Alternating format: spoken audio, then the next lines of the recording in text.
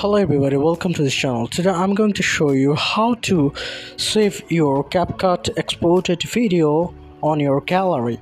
For that, you have to follow my instructions very carefully. First of all, go to your Capcut application. Now create new project.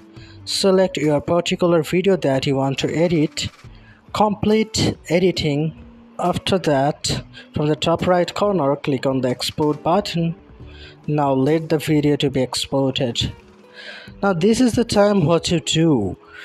You can see many options here like share to TikTok, Instagram, WhatsApp, Facebook or other. Click on the other.